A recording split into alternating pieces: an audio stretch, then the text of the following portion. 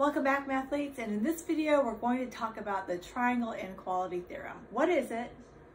How do we know that's what it is? And how do we use it? Okay, so the Triangle Inequality Theorem we talked about briefly earlier, and we talked about how the fact that if you have 3 points and they are collinear, right, then the distance between the first two plus the distance between the second and third would equal the distance between the first and the third. Well, if they're not collinear, then they would form a triangle, right? And that triangle then would have the relationship that the distance between 2 points plus the distance between a second and third point would have to be greater than the distance between the first and the third. A triangle can be formed with 3 non-collinear points, A, B, and C, such that the distance from A to B plus the distance from B to C will be greater than the distance from A to C. So we're going to prove that, but in order to do that, we need to do this little intermediate proof. There's more than one way to prove this theorem, but the way that we're going to do it is really intuitive if you already have this little bit of information, which we haven't proven yet. So let's do a quick intermediate proof, and this is a proof of what's called the shortest distance theorem, okay? The shortest distance theorem says that the shortest distance between a point and any line is going to be the segment from that point to the line, forming a right angle with the line, okay? So that probably seems like it makes a lot of sense, but let's prove it. And it doesn't take long to prove. It's a really quick proof. All right. So here I'm given that segment PB is perpendicular to line AB. And what I want to prove is that the distance from P to B is going to be less than the distance from P to A. Here's our diagram that really shows exactly what I'm doing, okay? Pretty quick and easy proof. First, take care of business, claim what's given and why you know. Now, next we're gonna add something to our drawing. We're just gonna add a segment between P and A. Now that segment creates something. It's a triangle, right? Yeah, it's a big surprise there. Yeah, but then the triangle is in fact a specific kind of triangle, right? It's a right triangle. So let's claim a triangle PAB is a right triangle based on the definition of a right triangle. Okay, voila. Next, we're going to use our good friend, the Pythagorean theorem. Okay, so we're just going to state the Pythagorean theorem in terms of this right triangle. Remember how that goes? We've got a squared plus b squared equals c squared, as long as c is the hypotenuse in a right triangle and a and b are the legs. So in this case we've got the distance a to b squared plus the distance from b to p squared is going to be equal to the distance from a to p squared. Let's write that down and we'll call it the Pythagorean theorem. Okay, so now we have that much. Now we're going to pull out a trick from our last proof. Do you remember? We took away part of a side of an equation and made it into an inequality. Let's do that. In this case, we're going to say that we're going to take away the AB squared, and then that means that this side is going to be greater than this side, right?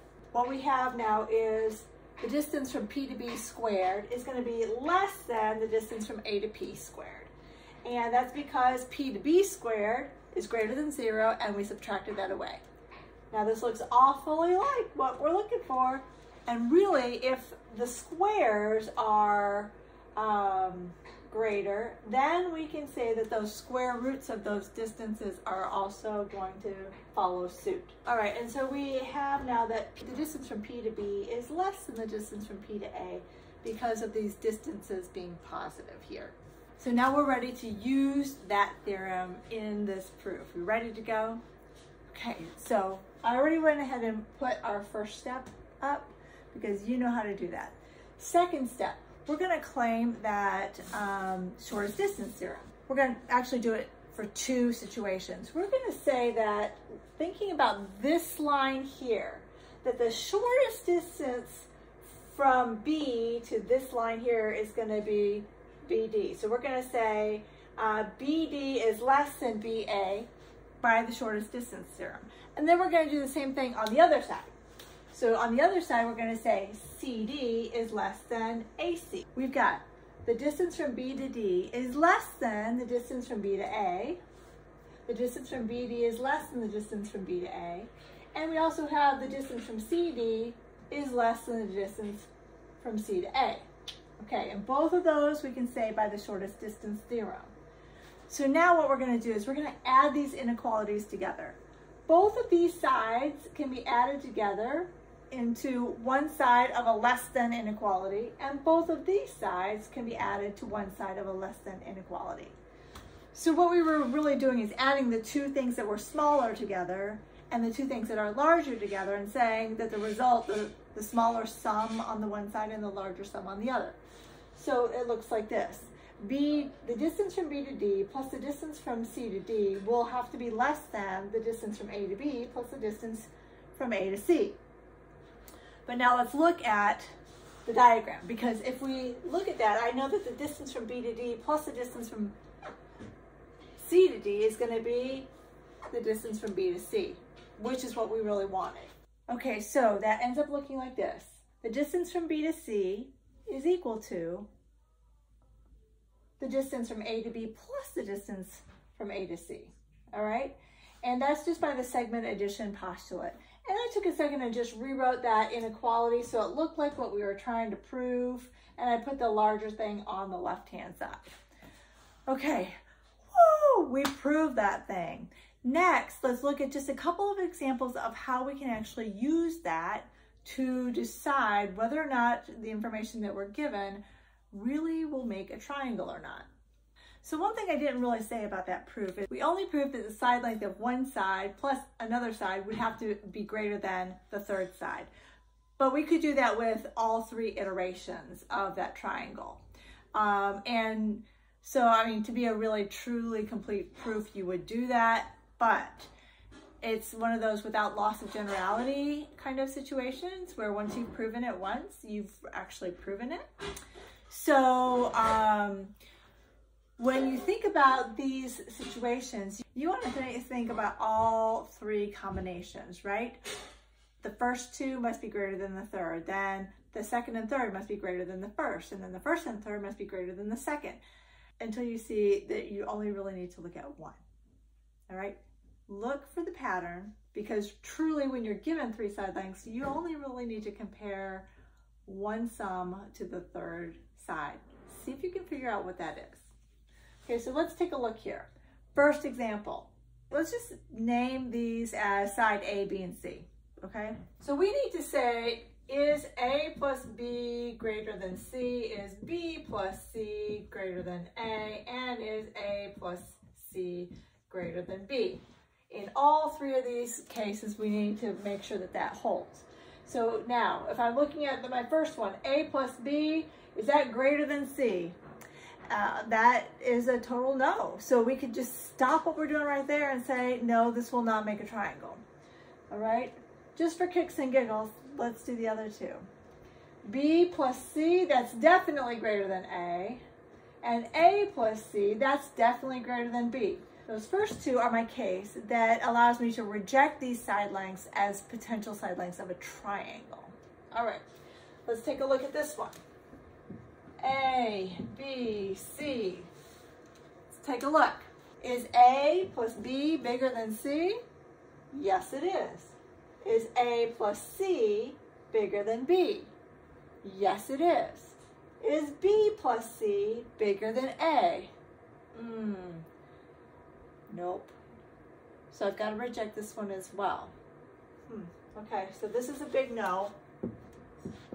And this is a big no. And if you are asked to justify this, you can just say something like this. 12 plus 18 is not greater than 32. 18 plus 18 is not greater than 36. Did you even know that was a symbol? The not greater than? Okay, let's look at this one. A, B, C. Is A plus B greater than C? Yes. Is A plus C greater than B? Yes. Is B plus C greater than A? Yes. Okay, so this one's good. And if you were going to justify it, you would just show all three of those work. Okay? Now, did you figure it out yet? Did you figure out which were the two that you really need to compare? I'm not going to tell you, okay, because you'll forget if you didn't figure it out yourself. But there is only one pair that you really need to pay attention to. And the clue is in those first two examples. One other type of example we want to look at. In these examples, I'm given two side lengths, and I want to know what values could the third side length be. Okay, so we're going to assign a variable to the third side length, and we're going to put those three inequalities to the test. Okay, so let's say here's A and here's B, and our last thing is going to be, let's just call it C. All right, that must mean that 14 plus 22 has got to be greater than C. 14 plus C has got to be greater than 22. And 22 plus C has got to be greater than 14. Okay, so in this case, so we don't need to use that one, okay? But here, let's solve for C by subtracting 14. Okay, so in this inequality, we found that C has got to be greater than 8 if I subtract the 14. And here I found that C has got to be less than 36. So these two inequalities can be put together into a single inequality that looks like this. So this says that C is greater than 8 and less than 36 at the same time. Now, can you find a pattern with these numbers? Keep that in mind as we're going to do this one right here, okay? Here's A, here's B, and here's C. So we want to think about that. Okay, I know that 9 plus C has got to be greater than 15. I know that 15 plus C has got to be greater than 9. And I know that 15 plus 9 has got to be greater than C. Again, we can eliminate this one because 15 is already greater than 9.